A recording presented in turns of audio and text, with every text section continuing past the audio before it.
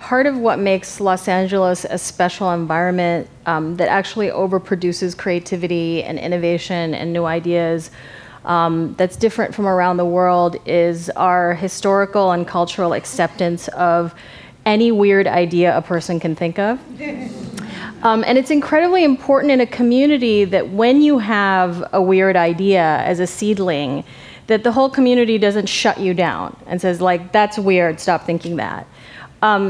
Because artists are sensitive people, creative thinkers are sensitive people, and when they have that kind of negative feedback, they kind of get self-critical and they shut down their own creativity. But as a cultural environment, because this is so far away from Europe and the West has never been that impressed with wanting to get Europe's approval, like the East Coast has always been. We're so far out, we're just like, oh, I don't care about them. And it gives us some psychological freedom.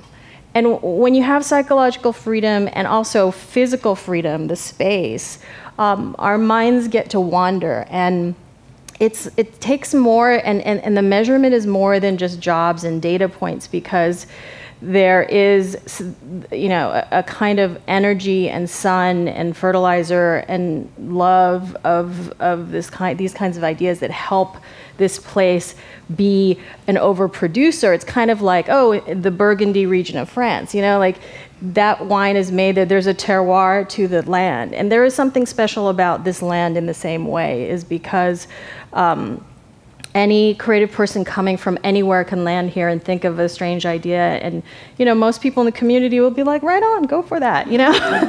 And that's not nothing, you know. In fact, that is one of the most special qualities about this city, is that you do that, you think that, and then you go, okay, I'm going to think my next thought, and then I'm going to make this next thing.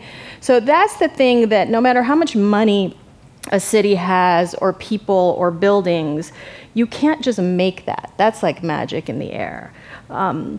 This is a place that has, like, that kind of magic has created everything from Frank Zappa to SpaceX.